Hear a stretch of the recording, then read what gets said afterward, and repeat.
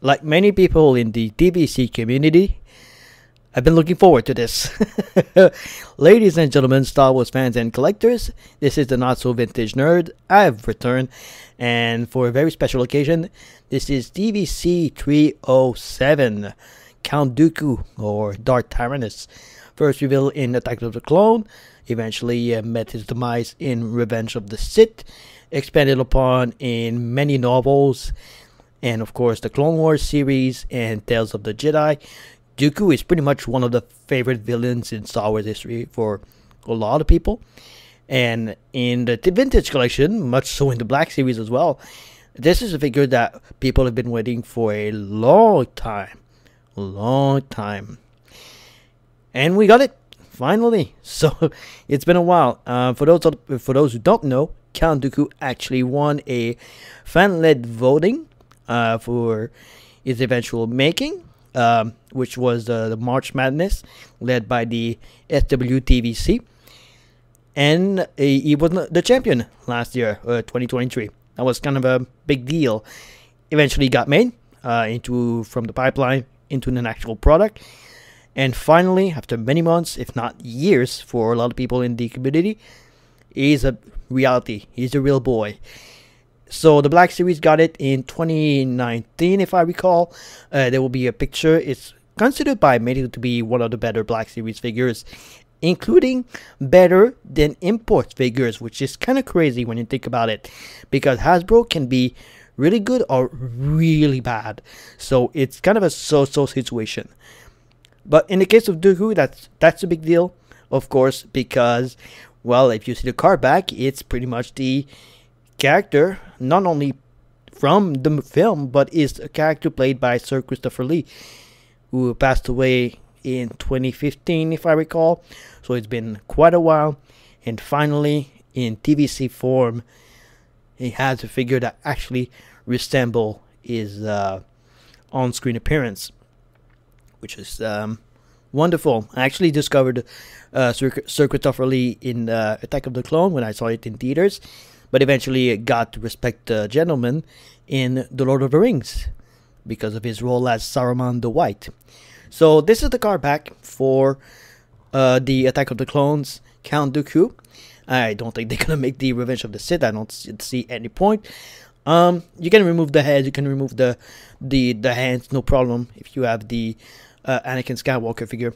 So once a Jedi trained by Yoda, Count Dooku became disillusioned with the Jedi Order in thirst for greater power, ultimately leaving the light side behind and becoming Darth Sidious's disciple, Darth Tyrannus.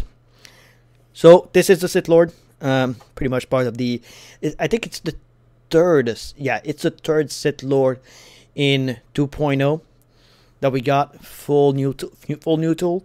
Of course, the first one was Darth Vader, the Dark Times.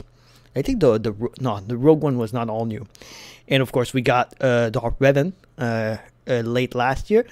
So Dooku is a big deal. Not only the character that is the most wanted in TVC history at this point, and eventually, of course, Darth Revan following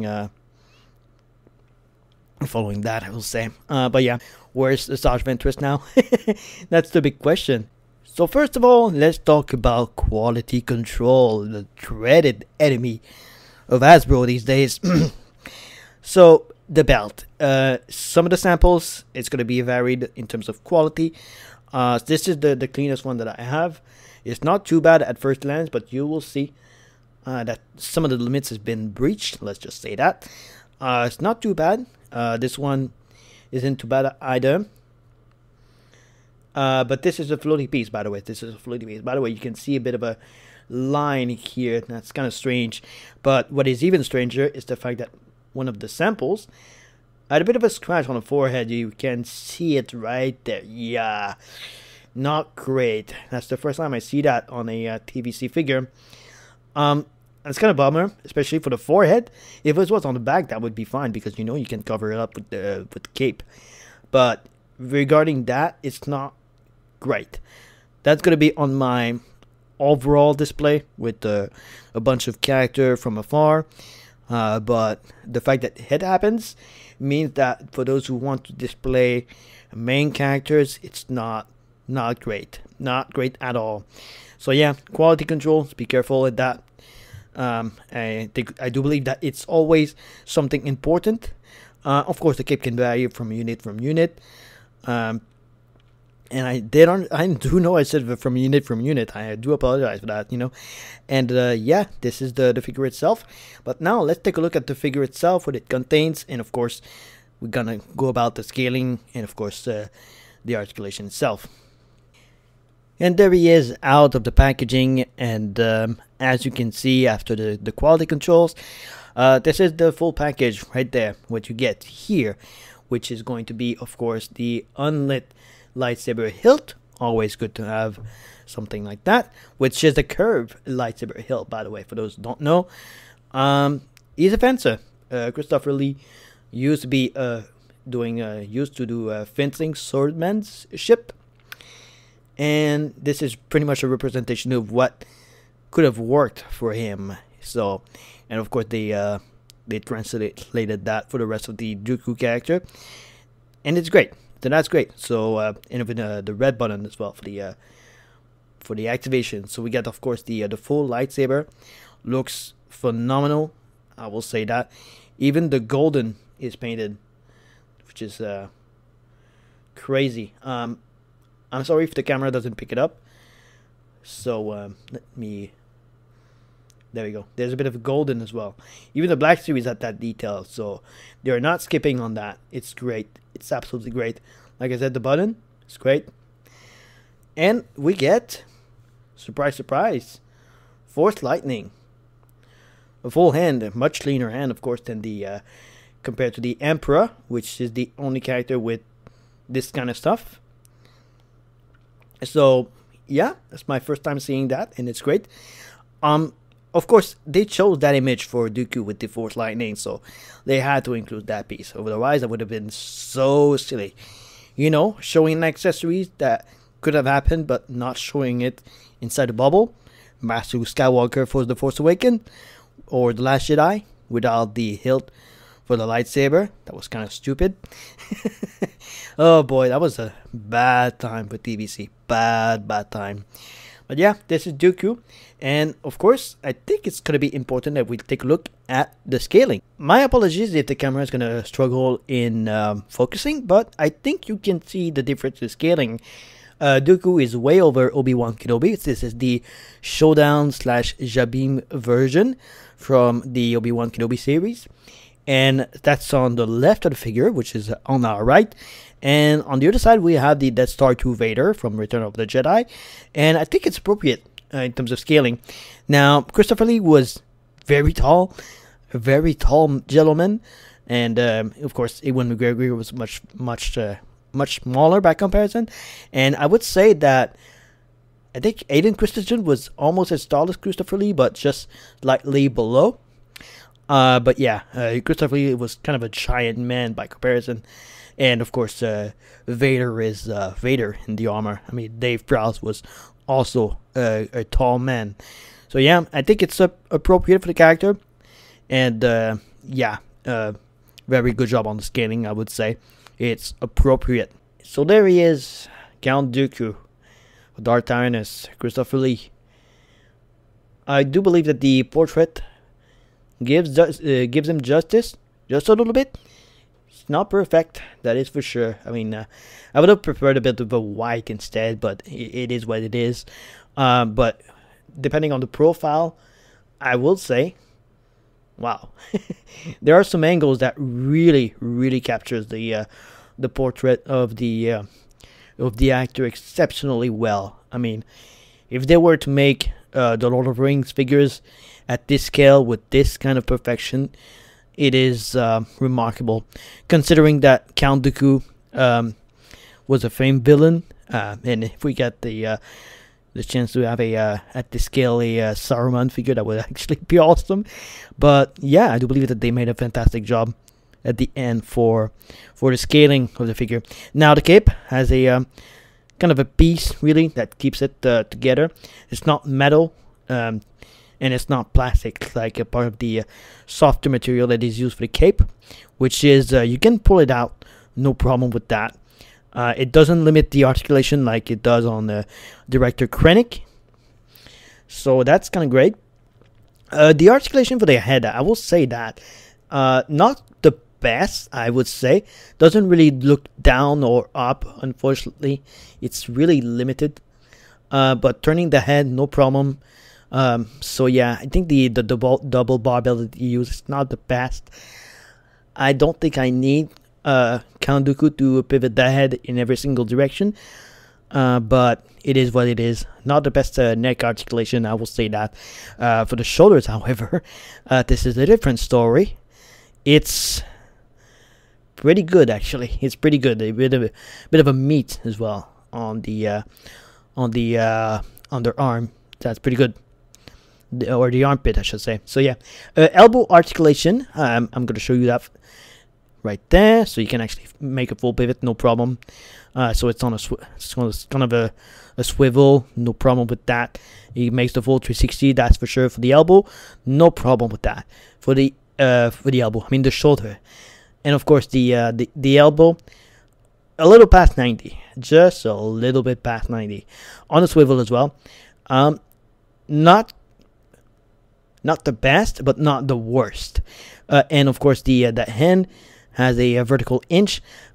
Difficult to access it because of the sculpted cloth. So it is what it is. I'm gonna show you the other arm as well. I'm not gonna skip onto the articulation. So yeah, same deal for the swivel. So no problem with that. Double vertical. So for the ends, no problem with that. So yeah, you can actually do something with that. That's great. So yeah, double vertical hinges for the wrist. That's great. When I say double, it's because each hand has the articulation like this. So it's not like the Black Series version, which I will say, I wish I had it. I really wish, because well, I love the roles that Christopher Lee played. So torso articulation, it does have the swivel, that's for sure. For going back and forth, not the best, I will say. So yeah, a bit limited as well because of the tunic, but I'm sure you can actually lower it down just a little bit and give him more articulation. Yeah, because it's its own separate piece, so that's fine. Not the best, not the worst. Of course, the now standard barbell hips, which is great. And of course the cut at the upper thigh, that's great right there. Does he do a full-on split? That is the question. Does he do a full-on split? He can. Is it necessary though? No, it's not necessary for this character. Now for the knee bend, bit of difficulty right there, but it is what it is. New figures always did that. So yeah, a little past not really past 90, pretty much just a little under 90, but you have the swivel again, so that's fine. Yeah, not exceptional for the knee bend. Does he need that? I don't think so. If he can still, he can probably sit. I know, no pun intended, but he can sit. That is for sure. He can sit pretty well. So let's talk about the ankle, of course, because it's gonna make some elegant posing. So all the way back, no problem with that. Does he go all the way forward? Kinda, but not exceptional. I've seen better, but it is what it is. And for the rocker ankles, which is the ankle pivot, not the best, I would say, not the best integration of it, but it does the job. It's decent. So yeah, all in all, I will say, maybe it could have been even better, that is for sure, but he has the articulation that he needs for the overall aesthetics and posing. That's all he needs. But of course, it comes down to the overall posing and what you can accomplish with it. Never mind the fact that the love for the prequel trilogy has clearly slowed our mind.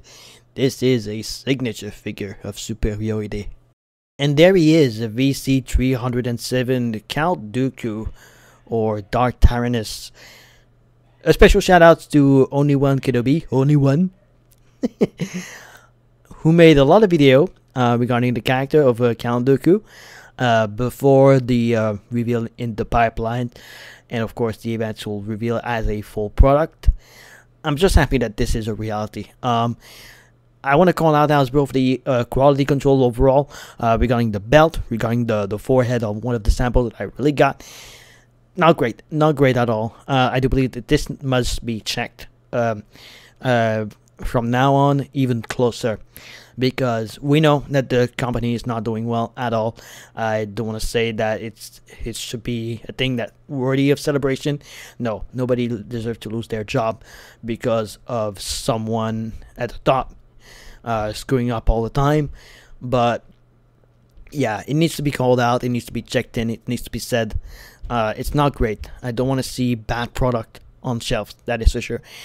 And I don't believe that this Count Dooku is a bad product. I do believe that this is one of the better TVC figures that we've got ever, in terms of accessories, in terms of the articulations, in terms of the likeness, in terms of the packaging, the whole presentation of the character in its bubble. It's great. It's in my opinion close to what I want to see in the vintage collection at this point as a new collector. This would have been one of those figures that if I saw it on the shelf for the first time ever and I was a new collector, I would say, yeah, I want this on my shelf. That's absolutely great. And just getting the Force Lightning hands, so basically you get the same image on the card back. That's great. The extra hilt, that's great. On par with the Black Series. And I will say that. Where is the archive version of Count Dooku? I don't know.